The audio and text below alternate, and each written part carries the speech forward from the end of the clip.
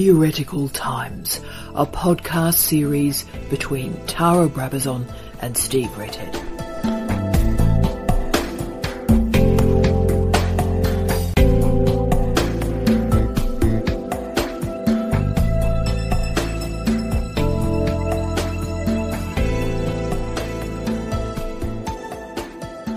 Hello, my name is Tara Brabazon, and it's my great pleasure to talk with Steve Redhead today about an often forgotten philosopher, Lucio Colletti. Colletti lived from 1924 to 2001 and is best known as an Italian Marxist philosopher. So there's probably two adjectives there and a noun, but all three are now questionable. Italian Marxist philosopher. So, Steve, why do you think Colletti's career and writings have been marginalised in mainstream philosophy, particularly since his death? It is an interesting case, Lucio Colletti. He was certainly in the late 1950s, the 60s, and in fact the early 1970s, probably the most famous Italian philosopher, putting aside even people like Antonio Gramsci and Colletti's predecessor Galvano della Volpe. I think he was a really important philosopher, particularly of politics, aesthetics and law in that period. But he's forgotten since, partly because he moved so radically to the right. He joined Berlusconi's Forza Italia as a parliamentarian in his later years. And that massive swing from, as I called it, Marx to Berlusconi, actually has never really been explained properly, and I struggled in my own writings about Colletti to explain it. But I think that's why he's been forgotten and condemned, that those on the left thought he was a traitor, and perhaps those on the right suspected him. You've raised there, Steve, the profound challenge, I'm assuming personally and professionally, in moving from the far left to the far right. So, thinking about all the research you've done on Colletti through your own career, what do you think drew Colletti to Berlusconi?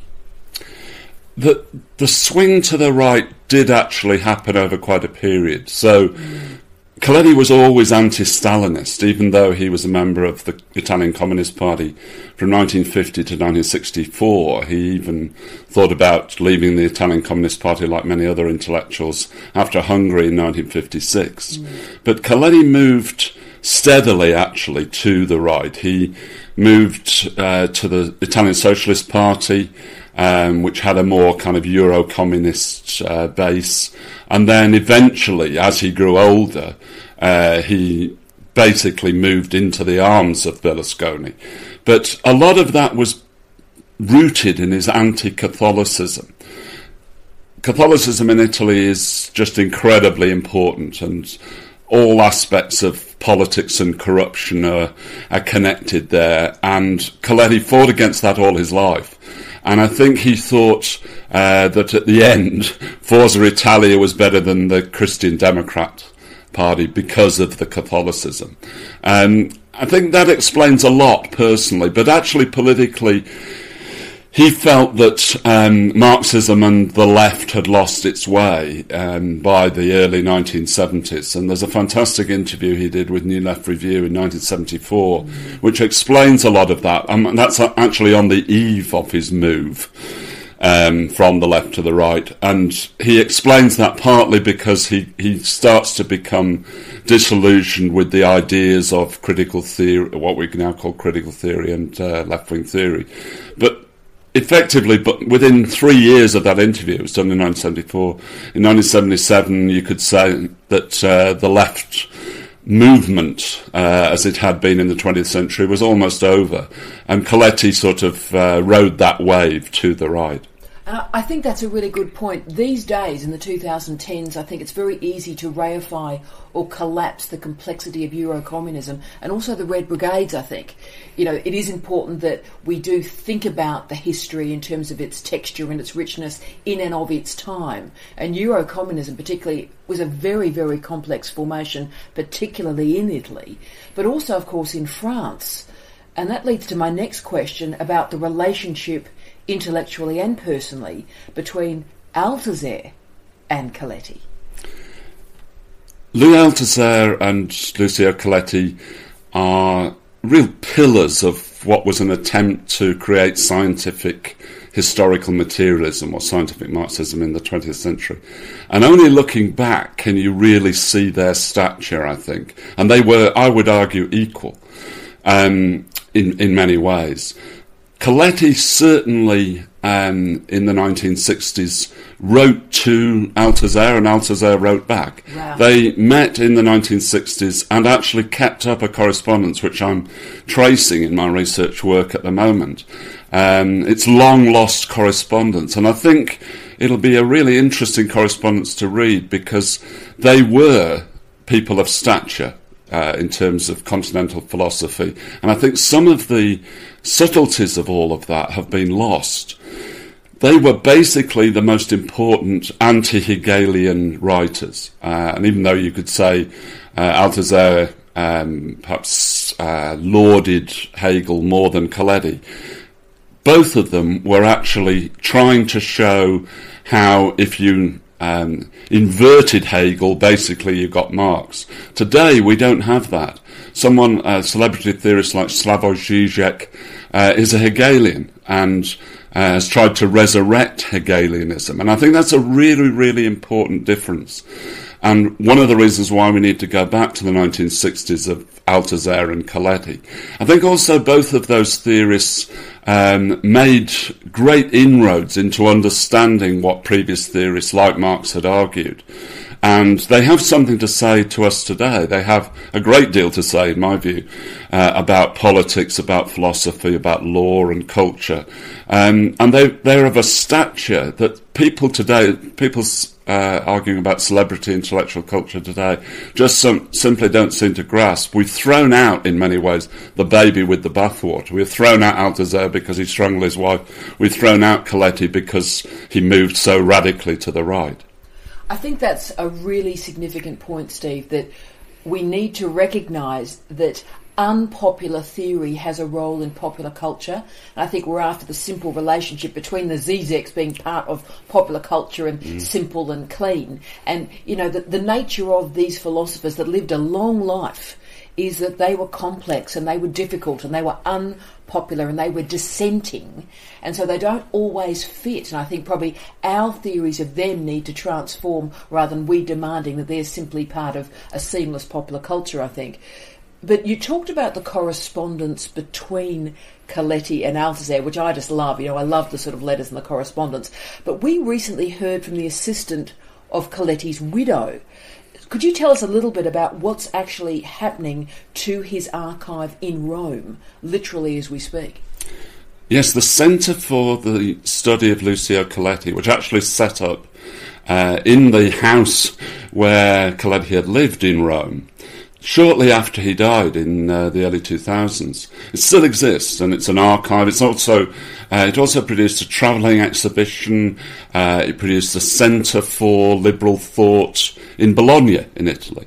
It still exists, and it's a really important archive, especially because I want to get hold of the letters between Althusser and Colletti for this research. But I think it actually will paint a much more detailed picture of Colletti than we've got so far. But I think what happened is that this archive was tolerated in Italy in many ways, and it did have this travelling exhibition. It came to Britain, which was actually quite an important archive exhibition, archive library at the time. But as Italy has developed its own political and economic problems, the archive itself seems to be less and less supported. And the centre in Rome is actually having to move because there isn't now the support for it.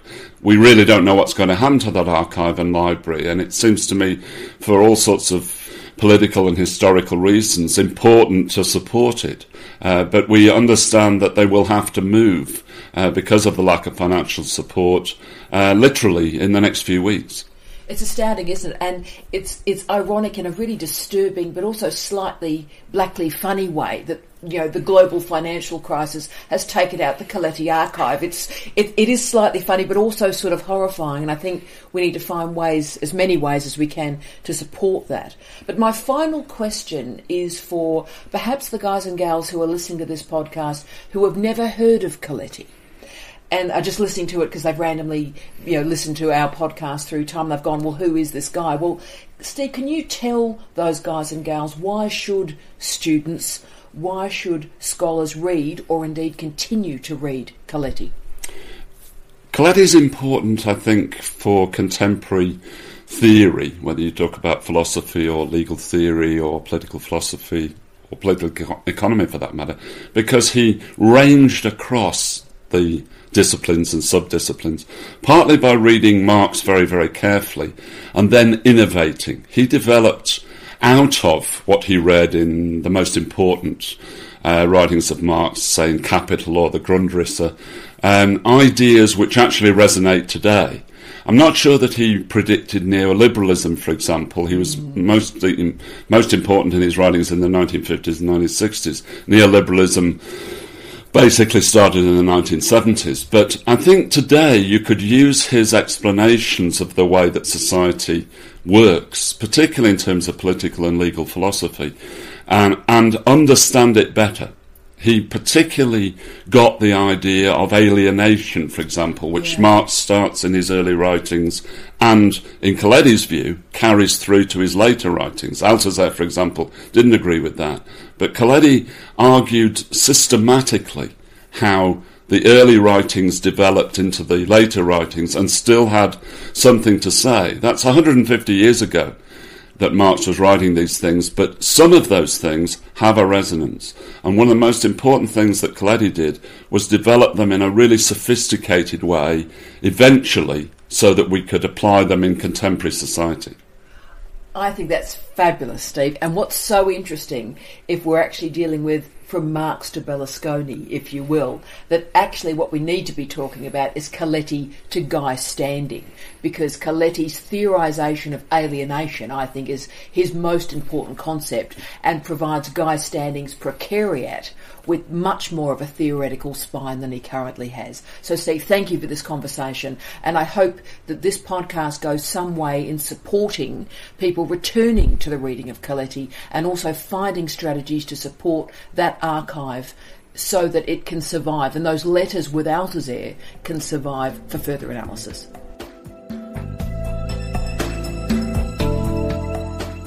Thank you for listening to this podcast on Theoretical Times by Tara Brabazon and Steve Redhead. Please feel free to contact us at Charles Sturt University.